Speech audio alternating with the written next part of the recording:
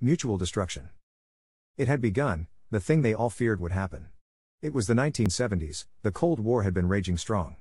The fear and hatred between the United States and Russia had only strengthened each passing year. John was in his classroom when it occurred. He sat silently as he twirled his finger, his teacher discussing topics he found rather dull. He rarely paid attention, and he was sure that doing so would eventually come back and bite him in the ass, but for the time being, like most students, he didn't care. His vision was out of focus as his thoughts retreated to the back of his mind, lost in daydreams.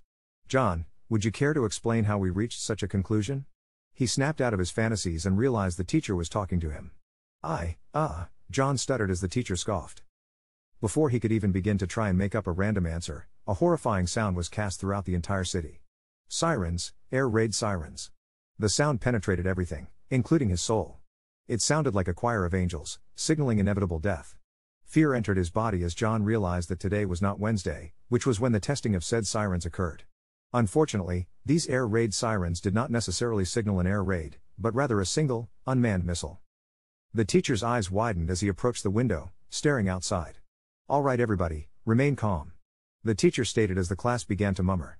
"Please sit underneath your desks and place your hands over your head." All of the students followed his directions as the sirens continued to blare. The teacher did the same, sitting underneath his own desk while breathing heavily.